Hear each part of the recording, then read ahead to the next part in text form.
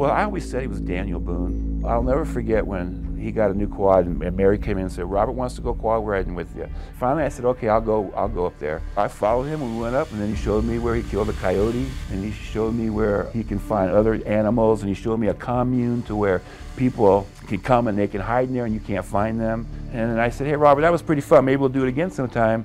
And he says, no, we probably won't. I don't think I'll be doing this anymore. And then 2 weeks later, everything happened. 911 emergency. 74. This whole house exploded. Were there people inside the house? Yes, there are. They're probably dead. Mexico, Canada, the UK, Brooklyn, New York. His dad is in Florida. You know, he had a California connection with the U.S. Navy, New Mexico, Colorado, Virginia. From Florida, Texas, up into the Northeast, into Washington. I remember Guatemala. We've received some things from Europe, Scottsdale and the Phoenix area, from Payson and Sholo.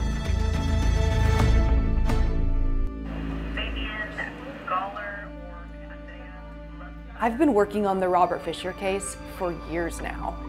There's no investigation that's captured my interest and passion quite like this case.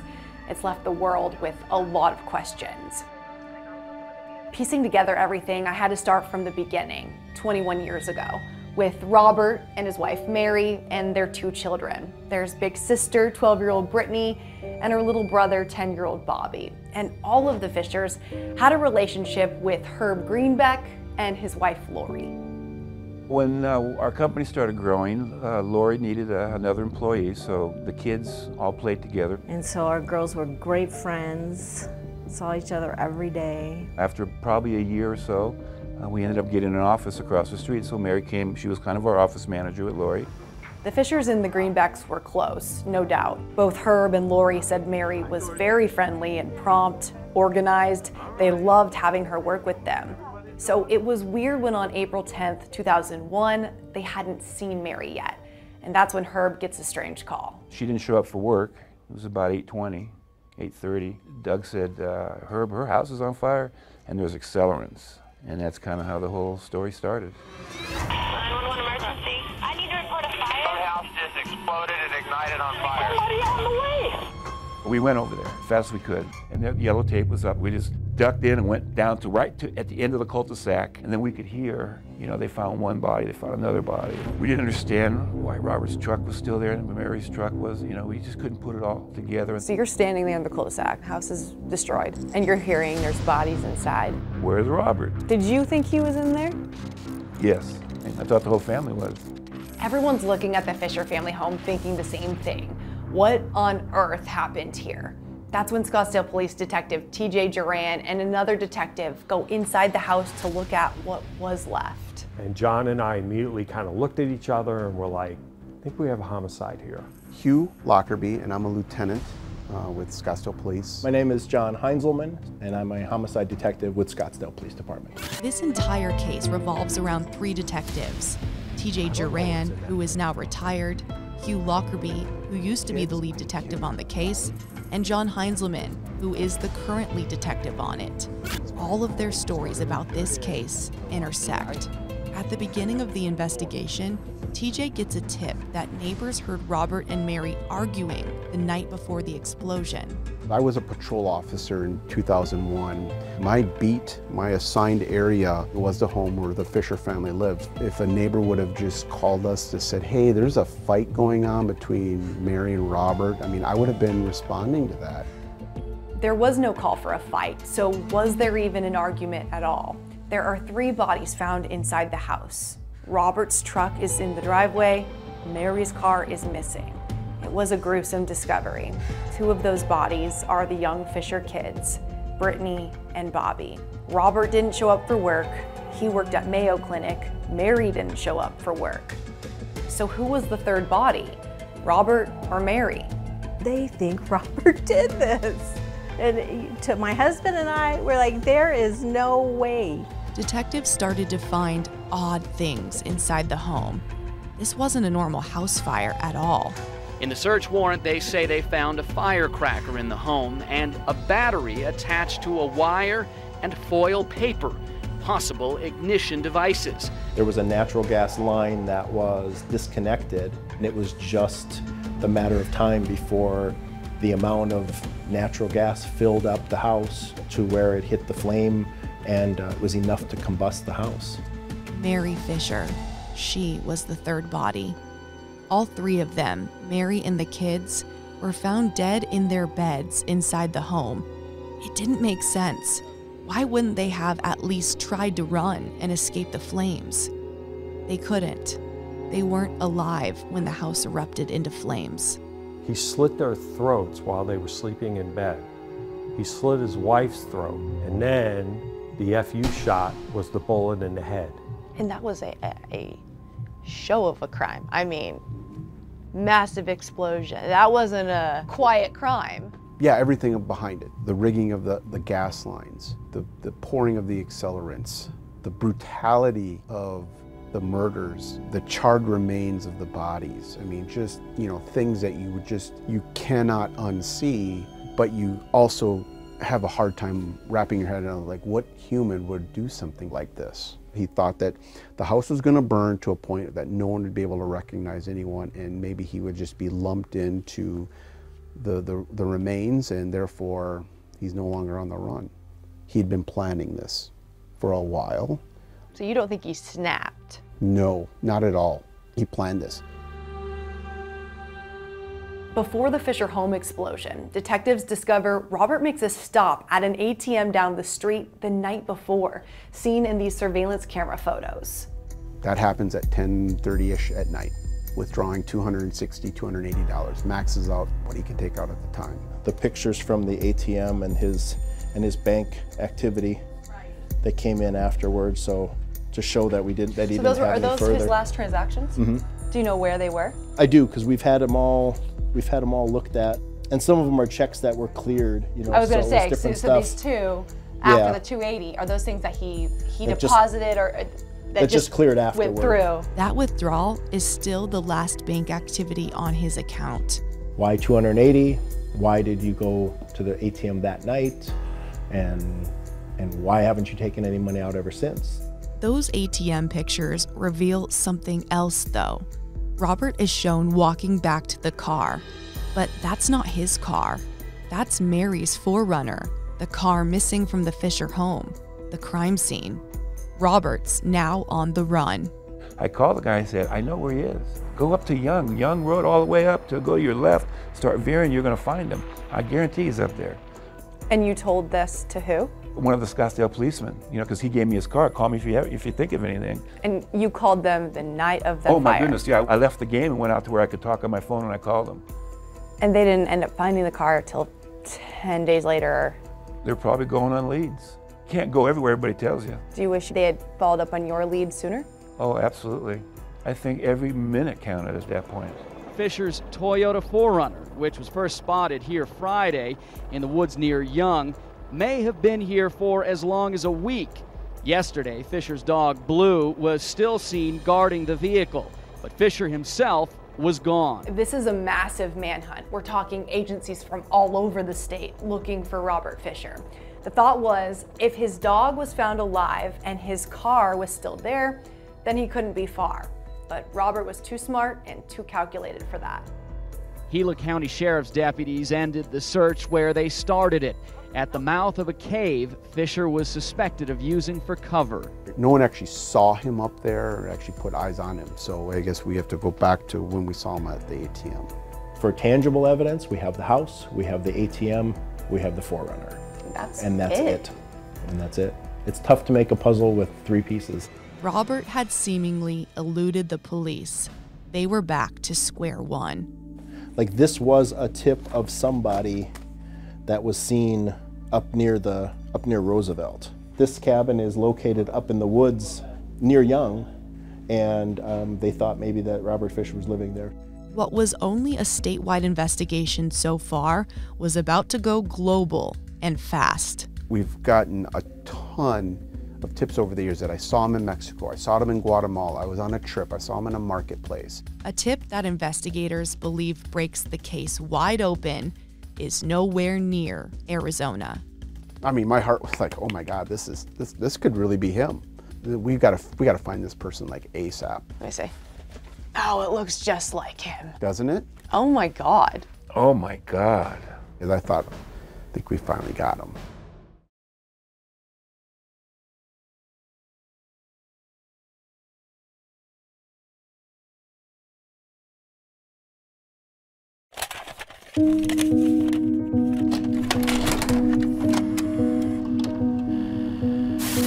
Here's our chickens. Robert made this chicken coop.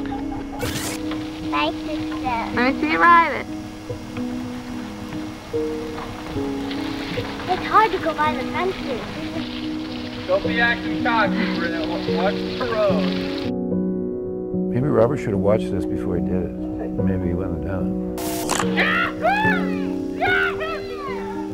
What's it like to see him on camera now? It's the same. Oh, just what a shame somebody would have to could go through to do this. I mean, what would drive him to do something like this? It's terrible. The Fisher home videos look like your typical 80s and 90s family home videos on the surface, but watching certain scenes with Herb unraveled a lot more about Robert. Up. Look how he's sitting with his arms crossed, see?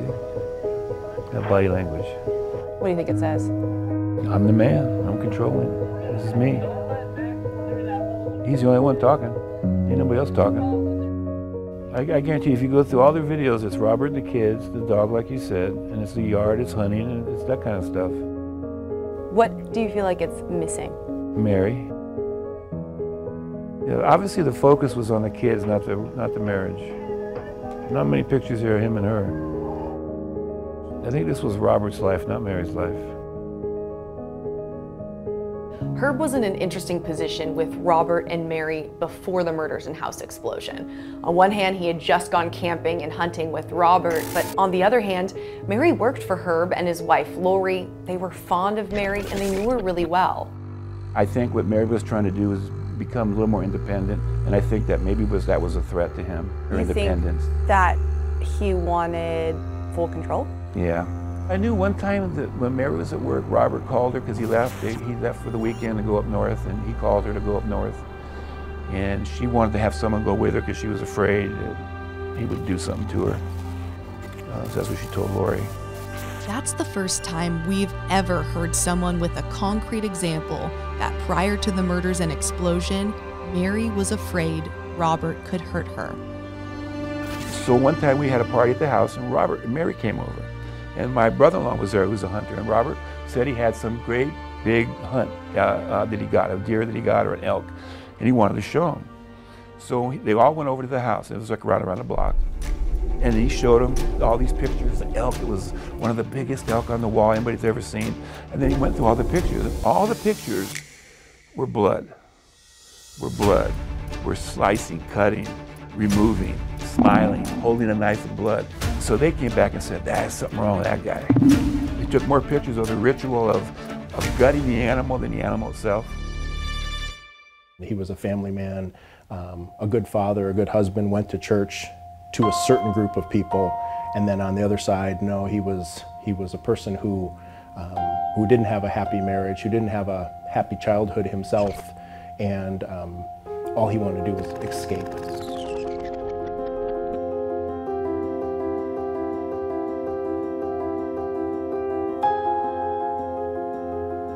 We saw her as a bright and shining star among her peers, such a beautiful young lady, so precious, so unique, so special. I love you, Maria. I love you, Brittany. I love you. Mary's father was still giving Robert the benefit of the doubt, even at the funeral, telling the media this. He was the greatest dad. He was the greatest husband. I miss him. I miss him terribly. I miss him almost as much as I miss my daughter, because they were one. And we loved her and the kids. It's crazy. After all this time, it's still painful. The funeral service for Mary and the kids, and the memoriam page that we have here. So, and everybody, and Pastor Greg, the family friend who who gave us thoughts about the case. Inside John Heinzelman's office were boxes and boxes of Fisher case files and all the tips they've gotten in over the years. This was a tip of somebody that was seen up near Roosevelt. Yeah, I've never seen that before. This is what came of that one, and it was proven not to be him. This again was a tip that we got that this cabin is located up in the woods near Young. So how did you rule this out, that he wasn't there? What we could do at that point is to say we had no evidence that he was. So you don't actually know? Not necessarily, no. He could have been there? Sure, absolutely. Because he was in the Army, we do have his 10-print fingerprint cards and his signature on that, which we're able then to use if we find anything. If you look at and you can see the spots, like here's this middle of this delta. This becomes the critical piece to find Robert, is that he does have his fingerprints. There are 2 tips in this file that are still very much a mystery to detectives. Here's the target picture that we were talking about, like him walking through the door. There was a man that went into Target that matched a description of Robert Fisher. And they went to the store and they got the videotape. And then here's the still images of that person in January of 2002 walking through the door. So, and that's all we had. This next one was from South America. I remember a tip from 2009, and it was tourists that were on vacation, and they were at a convenience store, a little drugstore, bodega, and were taking photographs. And in the background of this picture is a white male that looks like Robert Fisher. And that person came up and confronted them and said, "Give me that camera, don't you take my picture." And that raised some suspicion. Again, they didn't realize why until they got home and started doing a little bit more research, and then said that might be Robert Fisher. I think these eyes look different, though. They look like him. I think those eyes look different.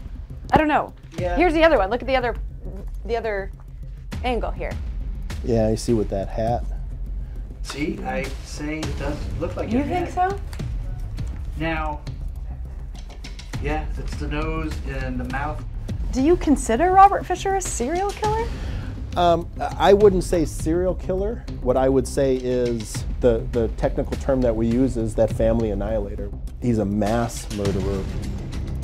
A couple weeks after we interviewed John Heinzelman, he invited us back to his office to see the crime scene photos. I didn't really know what to expect seeing them. It's not access we normally get. It definitely made everything about this case much more personal to me. We got just scene photos. And this is from the fire department? Yeah, so we can do printed scene photos and then we can go into some of the specifics. This is a bedroom here, so it's not as obvious right from here, but there's a body in there. Were they killed and placed in a fire, or were they put in there and then the fire was started afterward? In all 3, in Mary, Bobby, and Brittany, none of them had any soot in their lungs. None of them had any evidence that they were inhaling during the fire. A forensic anthropologist did bone impressions on the bodies to see how far the cuts to their throats went. There you kind of get an idea of where this must have been and how this person was positioned in order to create that sort of damage. They were cut from the front of their throats all the way into their vertebrae, practically decapitated.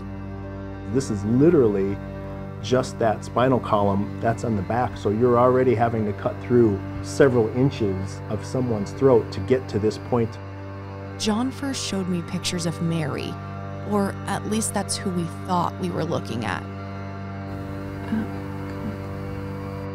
What do you think of looking at those really graphic pictures? I mean, it's just, I don't know. It's hard to look at. All that we've seen at this point was Mary alive, right? And then to see that, it's just like a completely shocking difference. The bodies were burned so badly, we realized things were mislabeled, and that wasn't Mary. That was actually Brittany. Yeah, I'm gonna say that was Brittany that came in first. We think that was Brittany now. The giveaway was looking at X-ray photos of Mary's skull in a different file that showed the bullet. I see pieces. Was that's fragment from the bullet. Seeing Bobby was probably the hardest part for me. Will it be very obvious, Bobby's body compared to the other two? Yes. Of the three, he was the least damaged by fire. You can see how this is all this is intact. All of his chest, all of his arms, his forearms, where you could tell he was probably lying on his cheek on this side. And that was protected from the fire literally by his body. I think also too what makes this really hard to see is that everybody, including myself, is used to seeing that family portrait. That's our greatest knowledge of Brittany and Bobby, what they look like, is from that portrait. Right. And you can't even tell they look like that here. I'm gonna ask you a hard question, man. Were there any mistakes made?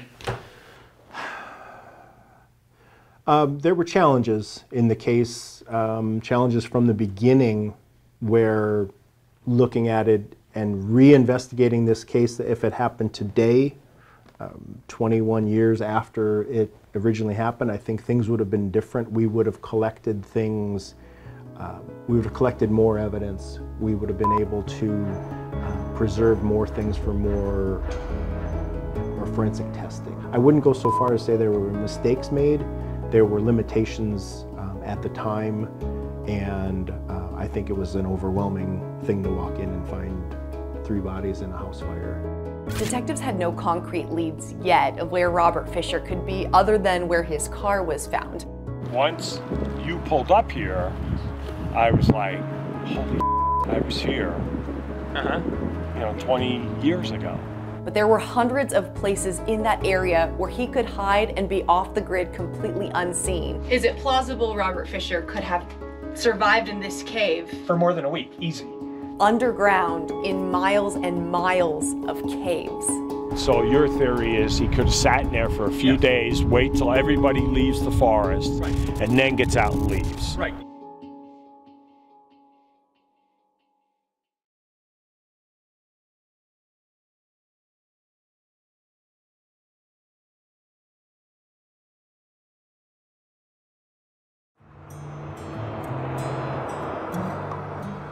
So Juan, how do you feel about spelunking for the first time? Kind of nervous, but I think we'll be fine. I'll be able to fit because it's won't crack, so I'll be able to go in and out. How do you feel about it? I'm not nervous at all. I love the fact that we're actually going to go into these caves that are kind of related to this case and can actually see what's there ourselves. So I'm not gonna lie, I'm a little nervous about the spelunking. Squeezing into those little tight areas for a larger guy like me is a little, it's definitely giving me pause that I might get stuck. I don't want to look like Winnie the Pooh. The 3 of us headed up Highway 87 toward Payson to meet up with a big group. We were going back to where Robert's car was found, and Ray Keeler was bringing his permit so we could search the reservation land for the first time.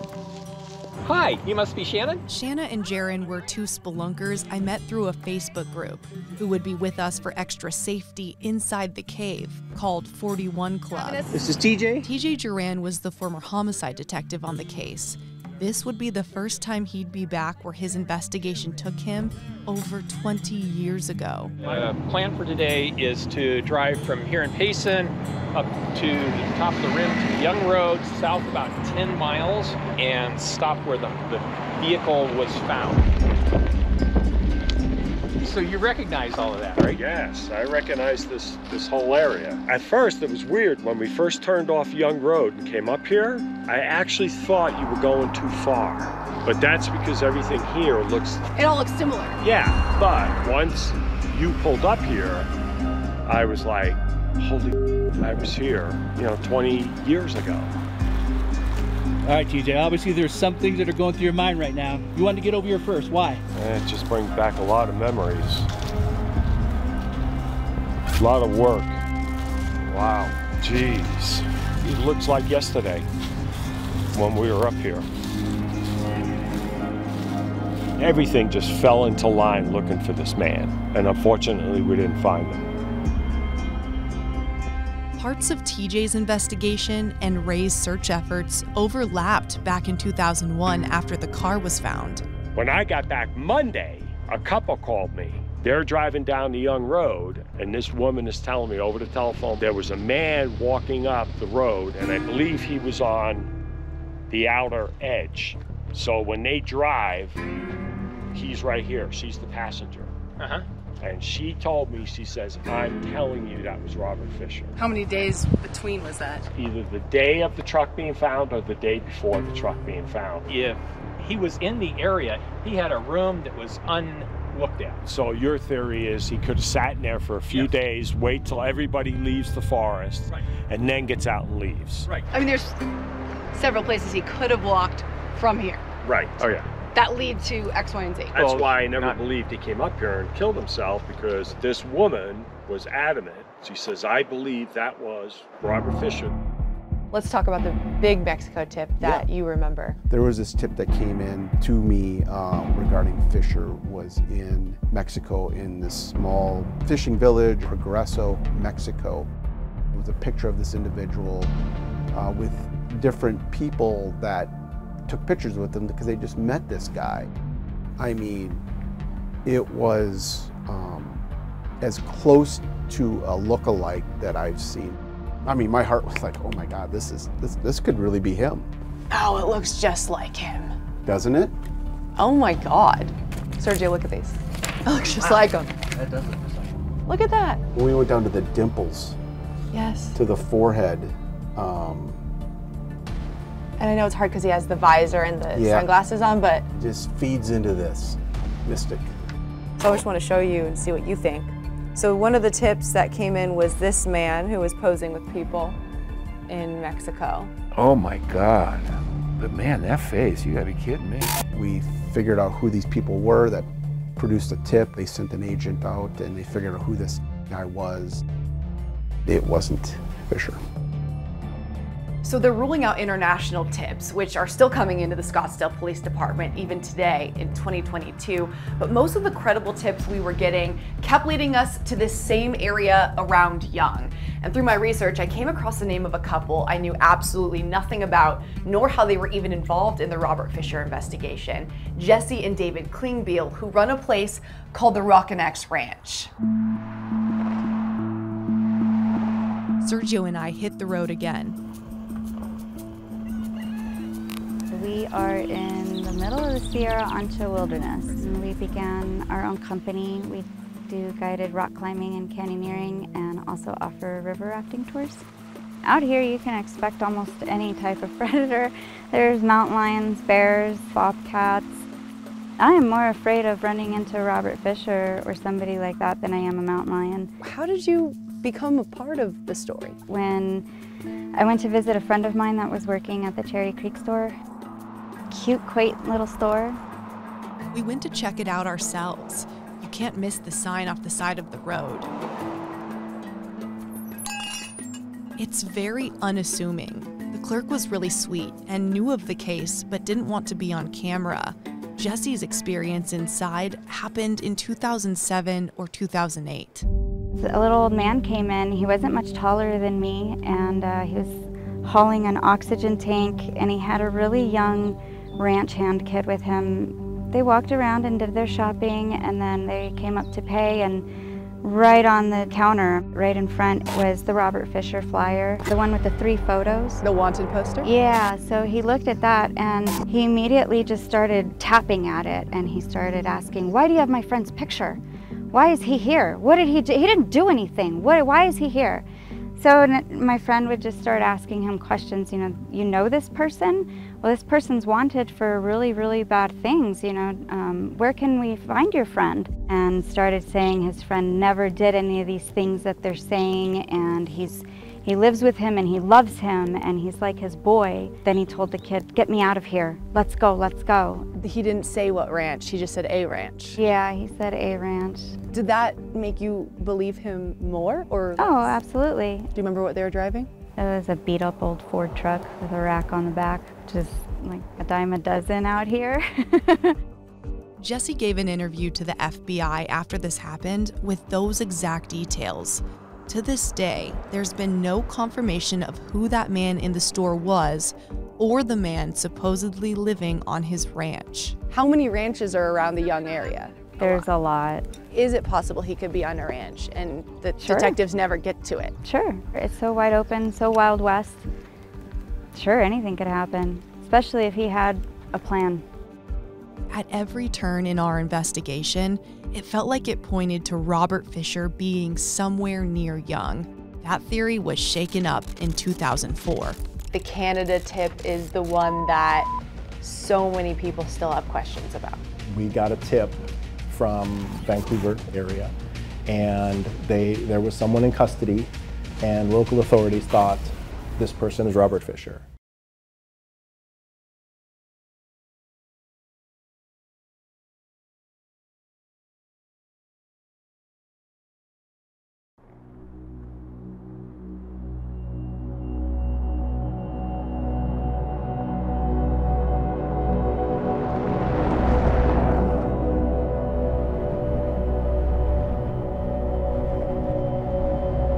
This is more for TJ. Okay, wait a second. There, I'm really? Really? These are all the people that have been in the cave since 2000. Because he was in the Army, we do have his 10-print fingerprint cards and his signature on that. Showing me the signature just now is the first time I've actually seen his writing that is verified to be his. So we're looking if any of these match this.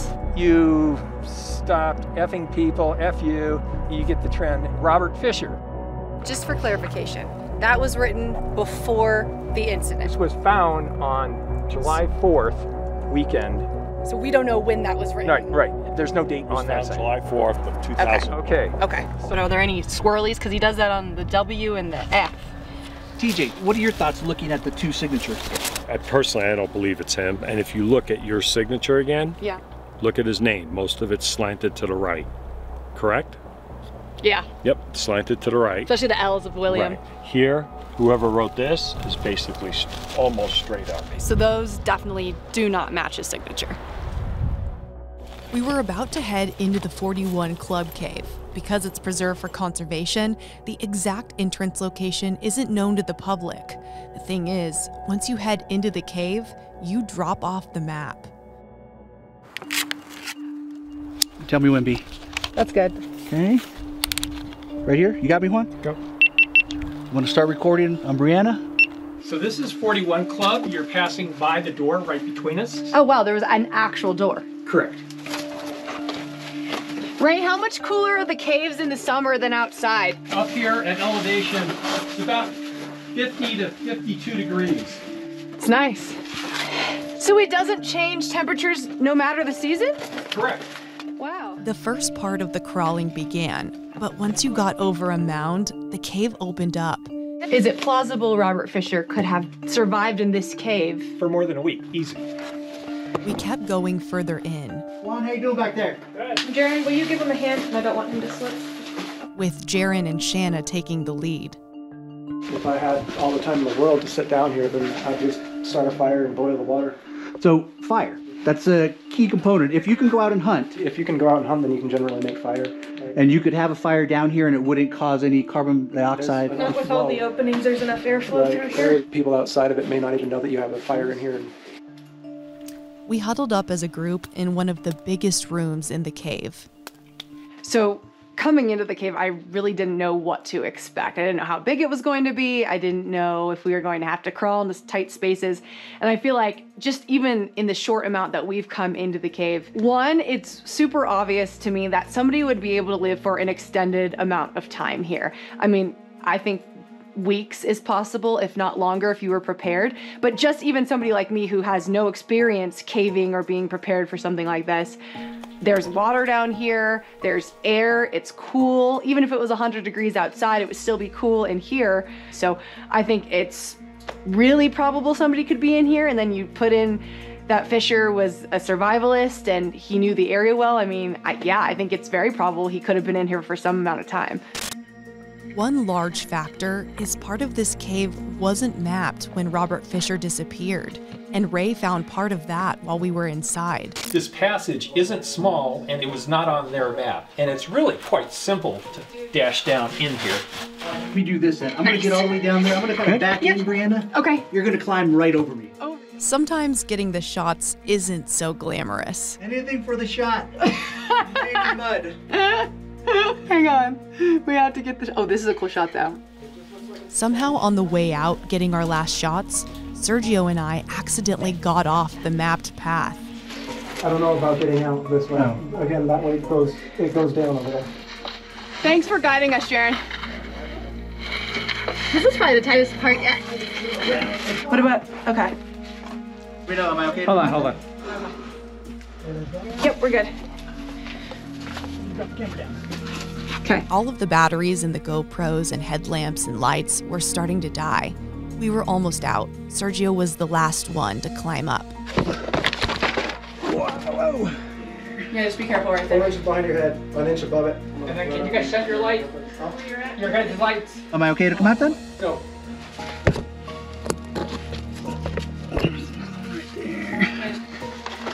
Grab my hand. TJ was waiting for us outside. Well, is he in there? Not that we could find. That was cool, though.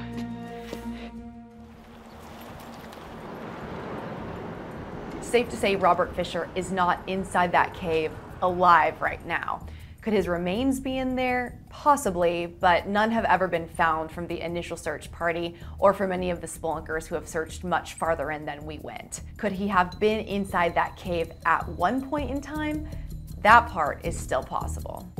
While all of these local tips were credible, all of a sudden everything was questioned when White Rock, Canada became a huge part of the investigation. In 2004, we got a tip from Vancouver area. There was someone in custody and local authorities thought this person is Robert Fisher. What they did is they took photographs, they interviewed him, and based on his appearance and just looking at him, he had several of the matching features. Robert had back surgery, so he had a lower back surgical scar.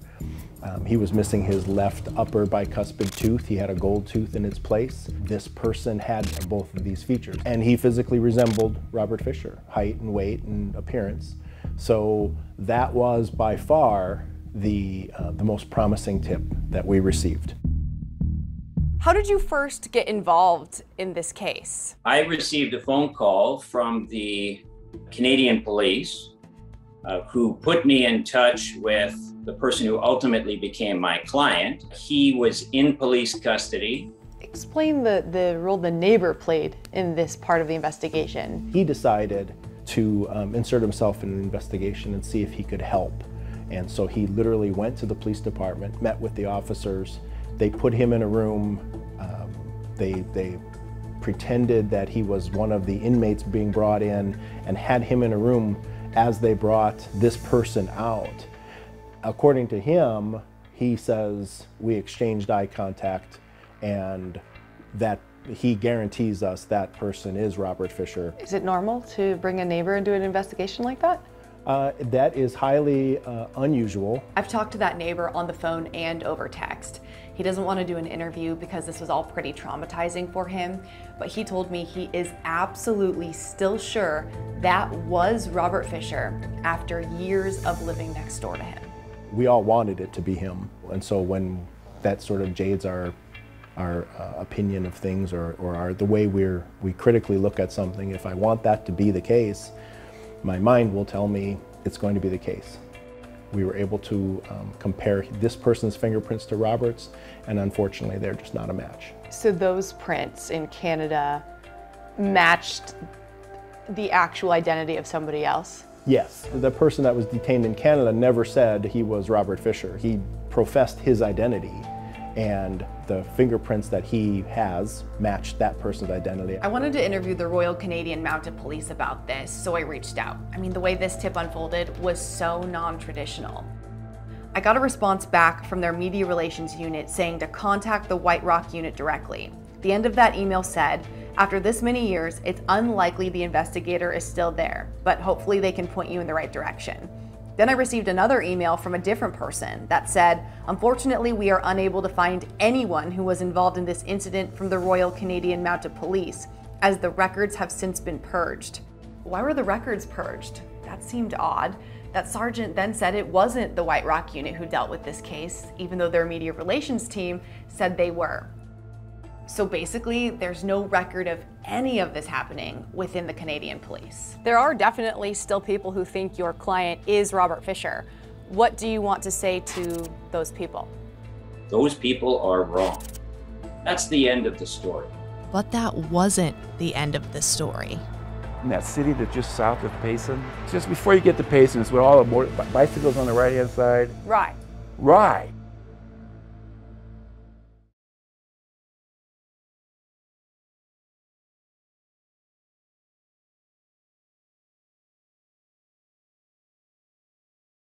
When I was sitting with Herb Greenbeck, I knew I was going to learn about ulterior motives Robert may have had on that camping trip. I knew what he was doing. Now I look back at it. I was a perfect person to go with him up there because I knew nothing. But what I didn't know was Herb was about to bring up a theory about what Robert did and where he went after he left that 4Runner in the woods, and he brought up a town I had never even heard of before, Rye, Arizona. When we were eating breakfast, he was talking to some guy, and the guy said, yeah, he works in that city that's just south of Payson.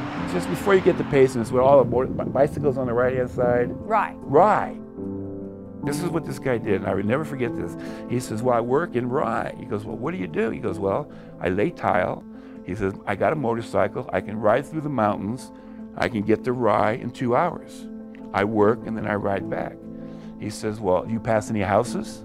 He goes, no, it's just like hunting. He said, it was just out in the nature. Well, then when we took off on our ride, we would see people out watering their grass, and he'd always stop and want to talk to them. And he'd say, well, you know, how long have you lived here? What's going on?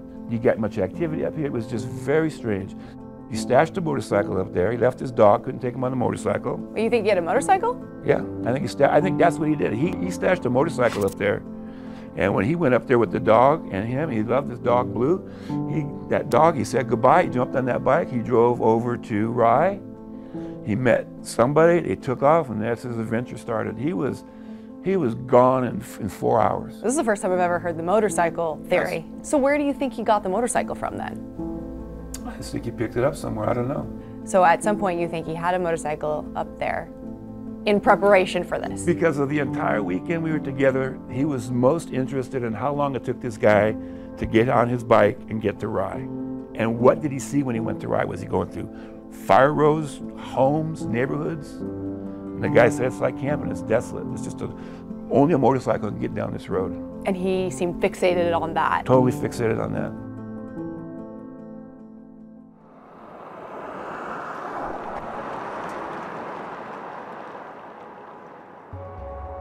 Okay, so we know Herb's story involved the town of Rye, bikers, and some sort of bar. So we are literally on the search for any bar in Rye, and we came across Jake's Corner Bar. We don't know if this is the one he's talking about, but we're gonna go in and see what we can find out. We're looking for a bar in Rye, or a Rye bar. Are we in the right spot?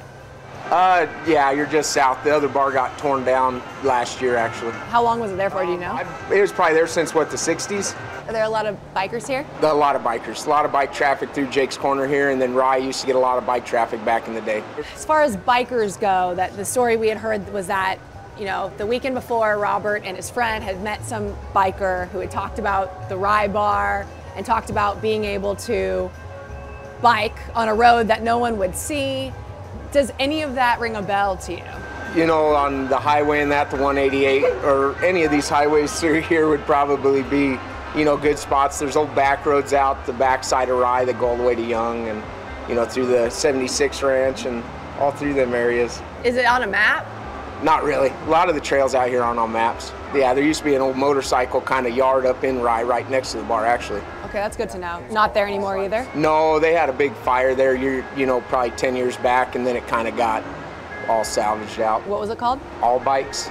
So it's feasible that Robert could have had a motorcycle or a bike and put it up near where his car was and taken it on a road that nobody would have seen? Yeah, I guess it's probable, yeah.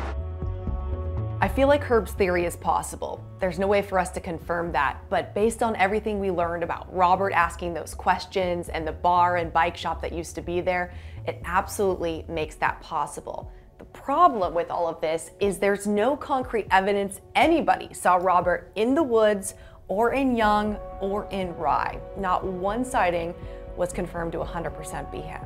For tangible evidence, we have the house, we have the ATM, we have the Forerunner. That's it. It's tough to make a puzzle with 3 pieces.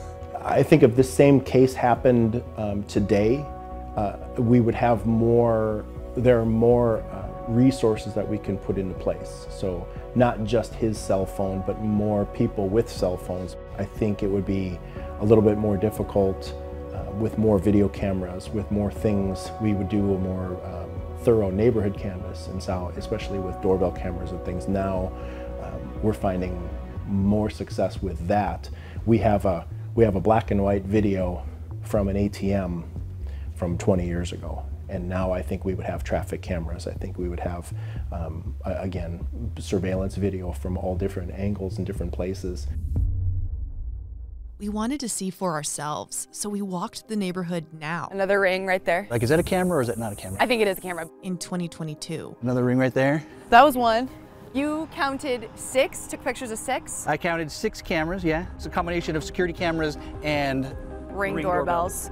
And I counted 8 or 9. We had a couple overlap, but we're looking at 15 cameras on the way here, 8 alone on this intersection, so 23 times that Robert Fisher could have been caught on camera just from his house to the ATM. So we thought we had gone through and investigated all the tips we knew of. And we wrapped up recording this podcast with a former homicide detective on a completely different and unrelated case. And we casually mentioned to him as we were wrapping up, we were in the middle of the Robert Fisher investigation. Well, that's when he says to Sergio and me, oh, I have this tip you have to investigate that nobody's looked into before, a credible crime that may have involved Robert Fisher right after he disappeared. And we're like, what?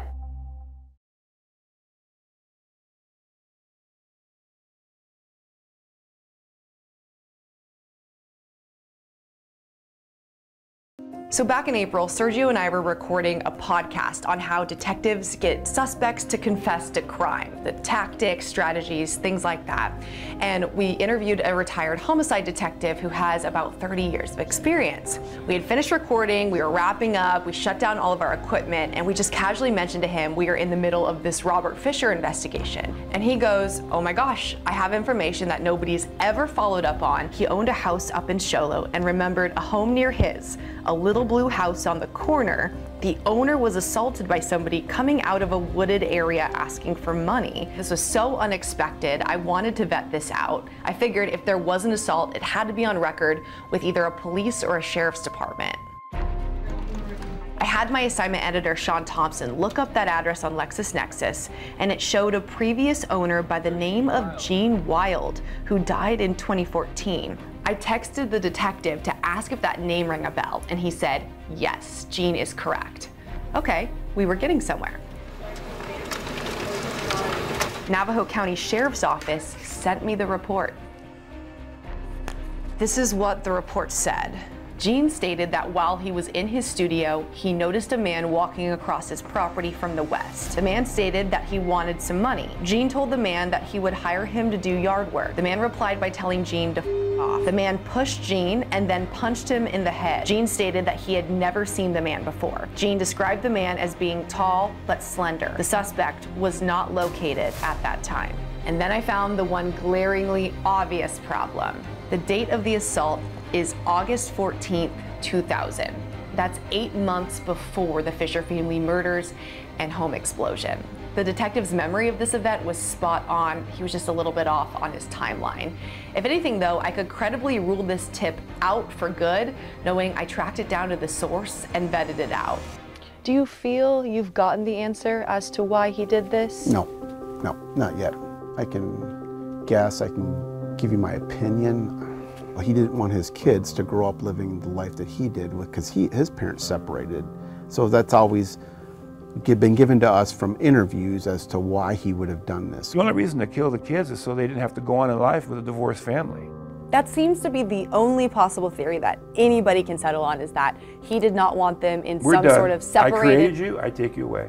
Halfway through our podcast series about this investigation, one of Robert Fisher's sisters, Jean, reached out to me, and we talked on the phone for an hour and a half. While she didn't want her face or voice on camera, she did give me permission to relay some thoughts she has about our investigation. She said out of the 3 siblings, herself, her sister, and Robert did take their parents' divorce the hardest, and she could imagine him saying divorce would not be on the table for his own family. However, she still couldn't imagine him choosing murder over divorce, at least not the Robert she knew. Those Mexico look-alike pictures, she at first thought that was legitimately her brother, but authorities have ruled out that tip after they found the man. TJ had said in his interviews with friends and co-workers of Robert Fisher, none of them said anything about him ever going caving or splunking. But Jean said he actually used to do that quite a bit before he joined the military. So now we know he actually did have experience inside caves. At this point, Jean hopes Robert is dead. She says if he is found alive, there's no doubt he committed this horrible crime. And if he is alive, she fears her family could be in danger. She says if he's dead, she still believes there's a chance somebody else was targeting him and their family, and he may have been killed.